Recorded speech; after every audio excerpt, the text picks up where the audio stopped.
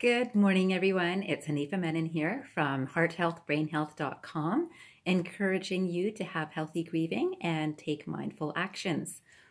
Today, I want to talk about the evolution of our consciousness. Now, I don't know if anyone out there has thought about this, but we are evolving consciously, and we can choose to evolve. And the way that our evolution of consciousness happens is through the shifting quality of our attention. So remember that wherever we put our attention is what grows. And within us, our attention is capable and is changing, and it is moving along at a particular pace as we are evolving.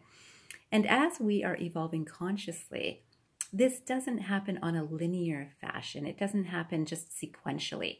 This happens simultaneously. It's just when we have an awareness of our focus of attention, we are changing the quality of our expansion, we are changing the quality of our experience, we are changing our consciousness or becoming aware of our consciousness. So I want to be able to talk to you a little bit today about this consciousness, and the quotation I'd like to share with you today is, once you start asking questions, innocence is lost. Once you start asking questions, innocence is lost. And you can understand this because, again, in innocence, there is a complete trust. And I want to talk about the first stage of consciousness is innocence. And innocence, you can see in a newborn infant, right? You can see this in a new puppy too. You can see, if you look into the eyes of a newborn, there is complete trust. There is no fear. There is love. There is such a pure energy that is coming from that child. And we can feel it because it resonates within the innocence within ourselves. So it resonates with the innocence within ourselves. So we still have innocence within ourselves, even though we are beyond that infancy stage. Today, I want you to take a few minutes to look at the innocence around you. It could be through infants. It could be in yourself, just through self-reflection, with understanding the spaces that are in you that are still very innocent. They are completely pure and completely trusting of whether it's the universe, whether it's a family member, whether it's a really close friend. There is a complete innocence. There's complete trust. And that loving space is where we start with the evolution of our consciousness.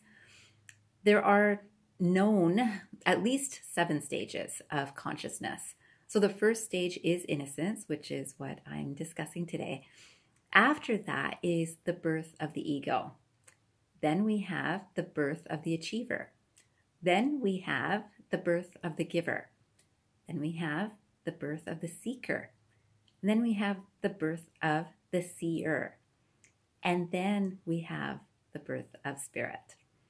And I'm going to be talking about all of these stages in my next few videos to make sure that you understand how these stages do then affect our heart and brain health and how we can grow and benefit the world from our own expanding consciousness. Because the more we grow, we will see that we are actually expanding in a very positive way. We can choose to expand in a way that is less helpful, or we can choose to focus our attention to different phases of our consciousness. And I hope that we will all grow together and help to spread some very good energy of awareness and improved consciousness throughout our world. Today, I hope that you will take time to recognize the innocence around you and within you. And I look forward to speaking to you next time on the next stage of our consciousness development. And until then, I hope you remember, transform your mind and transform your life. Have a great day, everyone.